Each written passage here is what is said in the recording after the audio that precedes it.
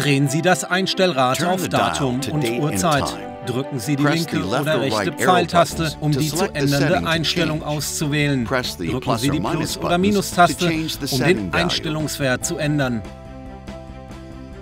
Auf Wunsch ist ein 24-Stunden-Format verfügbar.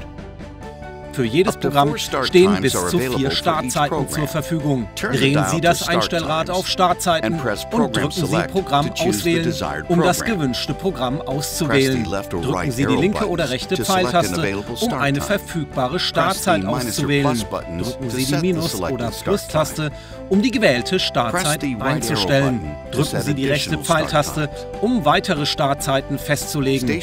Stationslaufzeiten können von 1 Minute bis zu 6 Stunden eingestellt werden.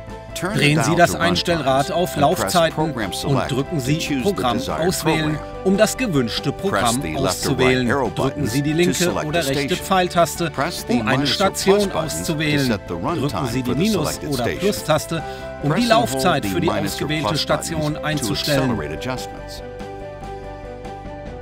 Stellen Sie die Bewässerung für bestimmte Wochentage ein.